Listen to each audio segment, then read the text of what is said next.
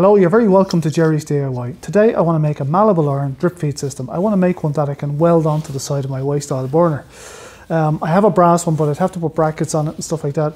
So it's just as easy for me to make one out of malleable iron. Okay, so I've drilled a hole in this T-piece.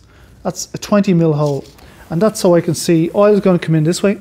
And then I can see the oil go by the hole. The hole illuminates the back of the setup. And I can see the oil dripping without any difficulty. So it's very easy to make. This is just to tighten up, and you know, apart from drilling the hole, the rest of it is just to tighten this stuff in. So look, there's my T-piece. This is a bushing. It's threaded internally and it's threaded externally as well. The internal hole is 1/2 inch and the external part of it is 1 inch. So look, for anyone who hasn't done it before, I'm just going to put some PTFE tape on it, and it just goes up in the direction that you would thread it up. And where I had that piece hanging down, that's no problem. I just wind it up as well in the direction of the thread. So as you look at it, we're winding up as though it was threading in. That's it, just a bit of thread tape. Okay, so that's going to go into the top of the fitting. See if I can get that sorted out. So there you go, look, in the top of the fitting. I'm going to tighten that in with a Stilson now in a minute, pipe wrench. Okay, so now I need one for the bottom of it. Now this is kind of a 5-minute operation. It's very, very quick to make. Okay, so I have the other bushing and I want to thread it into the bottom. So we've got one on the top and we need another bushing on the bottom. It just reduces the size of the T-piece. That's a 1 inch malleable iron T-piece. So I'm going to wind this up. So again, look, this is just for people who can't do it. Lots of people know how to do this, I know, but this is just instructional for who doesn't. So look, start your thread and then wind this tape in the direction. So we're winding on. Okay.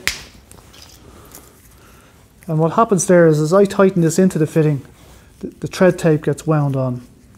Okay, if there's anything like that, just wind it over. Leave the hole clear, that's important.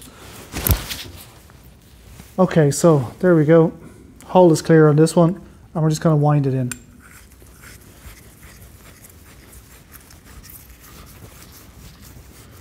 Now, I want to put this in the vise and tighten it up with a pipe wrench. So let's do that.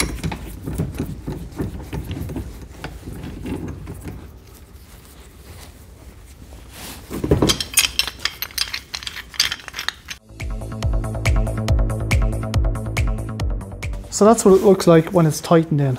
This thing, you can pull off any bits that stray out. This thing, I'm going to tighten that one down a bit more just to make it more compact, but it would actually seal at that. Now, this is a 1/2 inch coupler, a 1/2 inch pipe joiner if you like. We call them a 310. It doesn't mean anything anywhere else, but look, I'm just putting the tape on again. Okay. Again, make sure the hole is clear. Wind up any stragglers in the direction they're going to go, and that's it. Okay, this one goes into the bottom for me. Doesn't matter which end is the bottom at the moment. So I'm just going to tighten that one in as well.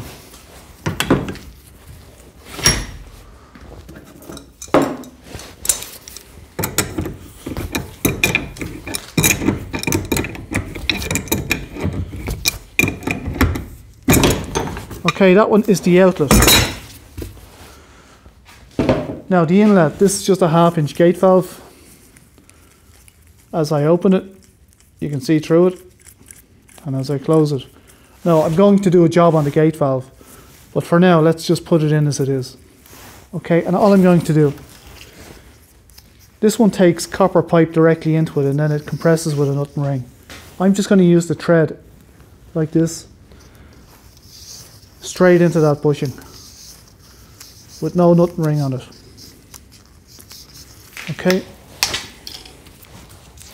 so remember we put the coupler in, and that's our unit from the back, and this is our gate valve. So I'm going to thread the edge of the gate valve directly into this thing. It's 1/2 inch as well. So there you go, look. So I'll tighten this a bit more, but that's what it's going to look like. So we're going to look through here, we're going to see the oil go down. The oil is going to go into this pipe here, which will take a compression nut and ring, which is great. So look, I'll just put this in here, we'll tighten a few things.